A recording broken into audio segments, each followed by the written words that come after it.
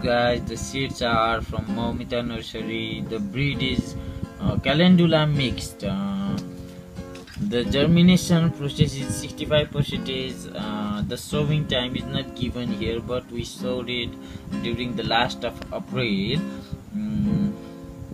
I already said the marketing is done by Momita nursery, but we could not give you the sowing video here. So guys, the seedlings are planted. Better enjoy the video. So today we are at day 1. We need some flower pots, seedlings, cow dung, sand and mud. We'll have to mix it up, guys, so that I've given you some kind of description here about the mud and sand, cow dung. The mixing process should be very well, the dung should be mixed up very thoroughly. So now we are mixing up the soil, mud and cow dung. Guys, you should have to mix it thoroughly. I'm repeating that again and again. We'll have to make a hole in the flower pot and put the mixture inside the flower pot.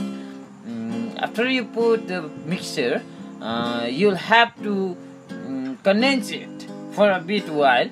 After that, the plantation process is easy. You'll have to plant it very well inside deeply. You'll have to plant it deeply.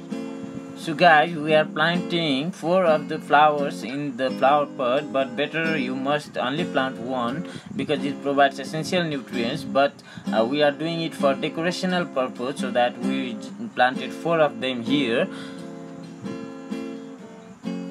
So now we are watering the plants with water cans. Guys, please use water cans for watering on daily basis. So guys, this is day 14. The flowers have bloomed and the results are getting published. The plants have bloomed and the flowers are seen. So now we are at day 25 and the flowers are bloomed fully, and this is the final result, guys. The view is amazing.